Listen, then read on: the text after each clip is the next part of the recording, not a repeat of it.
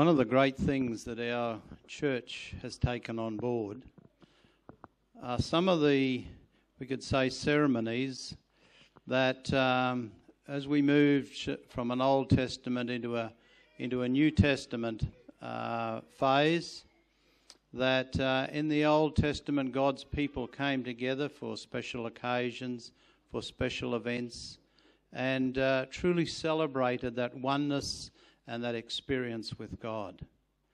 And of course we don't have those festivals anymore and those occasions, but God has given to us something very special in baptism, in our communion services that we have, and what we are doing today is an ordination service. Another one of those very special occasions. And each of these in their own way help to remind us that in the busy world in which we live today, the activities of everything around us can so easily blot out the presence and the awareness of God. And we come to these occasions as a time to pause, a time to reflect, but also a time in the very weakness of our humanity. Ellen White speaks of the one qualification that we have to come to God, and that is our need.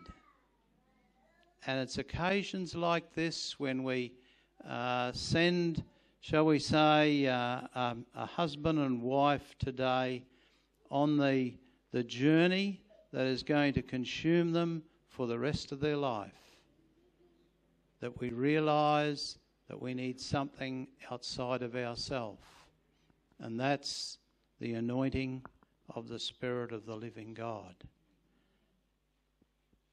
And so we have come to that time now when we are going to kneel here together and by the laying on of hands seek in a very personal way God's special blessing upon this couple.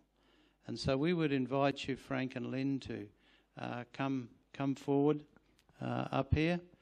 And we would also invite all the ordained pastoral staff that we have with us today, if you would all like to come forward for this very special occasion. Thank you.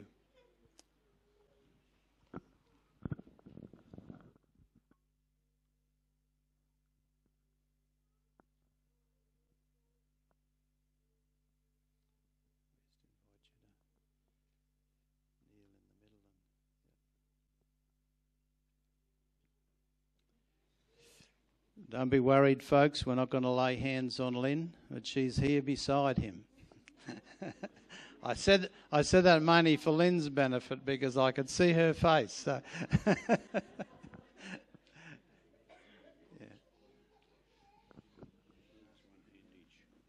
Yes.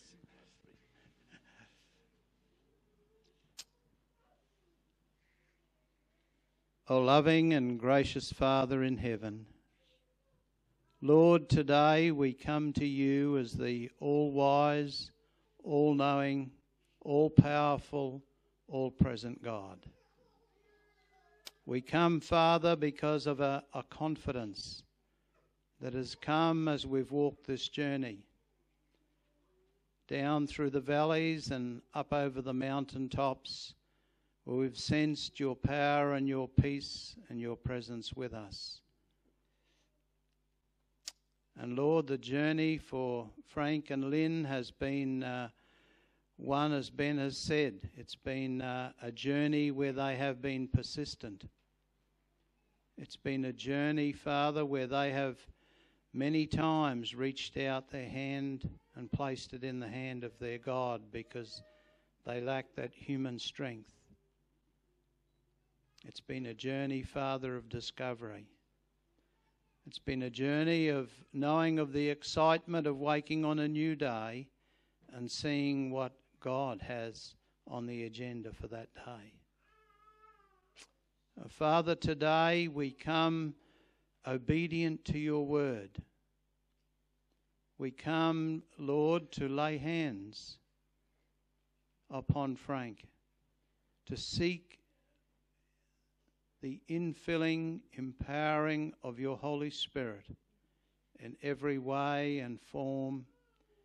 May, Lord, you fill every nook and cranny of his heart and life. And as he and Lynn journey together to seek and to save those who are lost, Lord, that they will do so in the mighty power of their God. So, Father, we commit them totally to you and pray for Frank's ministry today, that it will always bring honour and glory to you, and only eternity, Father, will reveal the fullness of you working through his life. In Jesus' very precious name we pray. Amen. Amen.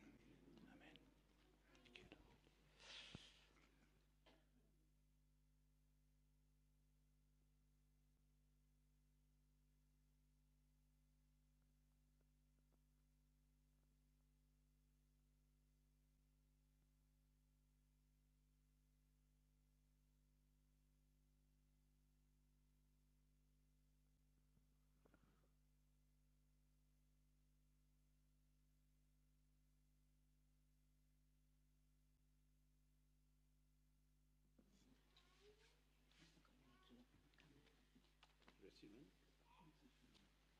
Rest you, Frank.